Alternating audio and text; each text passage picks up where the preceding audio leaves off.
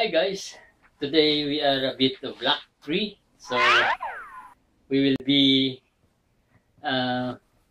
household tech for the time being, and we will be repairing the small household items like clothes iron, a steam iron from Philips, and a hair dryer from Electra. So let's check this all and try to repair it if it can be repaired, or try and solve it.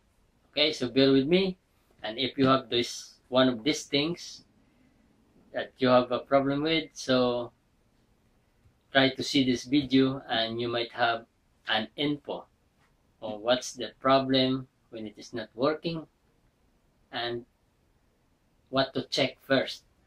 Okay guys, we will do the step-by-step practical approach in checking this or any household appliances. So first you start with the fuse, next you start with the cord, third you start with the switch, and the fourth you start with the electrical component, why it is not working. So okay, so let's strip this off.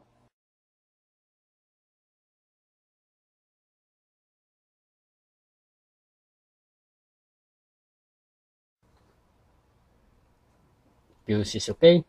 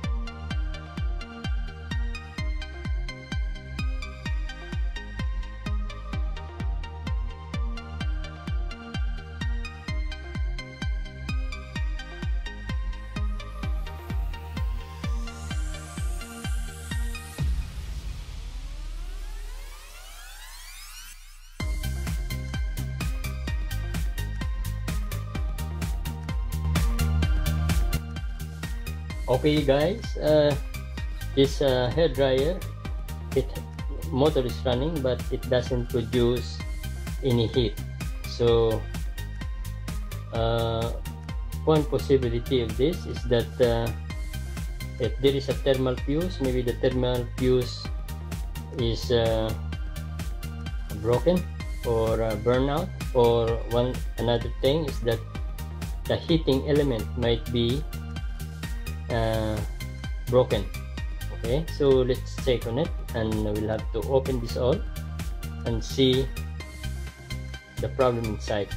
This is sure this is now an electrical component problem, and it is the heater, you know, the wire, which might be non-continuous already. So